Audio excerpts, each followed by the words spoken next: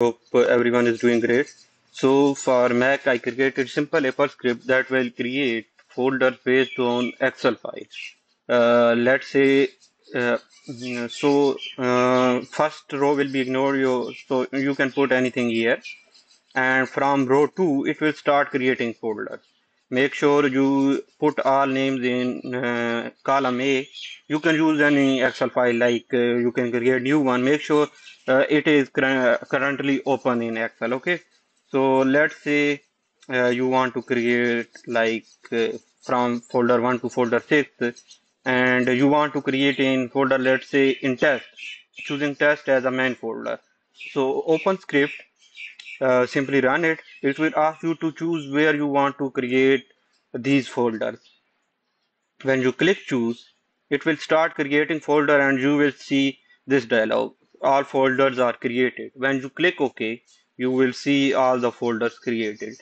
One more thing, uh, let's say folder already exists, folder 6 already exists, and if you run script, it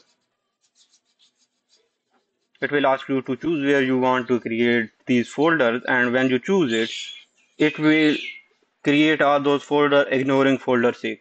So basically script work like this. It first check the folder, like whether any folder in the list already exists or not. If it already exists, then it will simply skip that folder and continue toward next one. Let's say folder 4 exists, then script won't create folder 4, it just create folder 5 and folder 6. If you got any question, or you want like something different, like you got any idea that you want to create a script for it, kindly do let me know. I will try to create that script in next video, and will share it with you.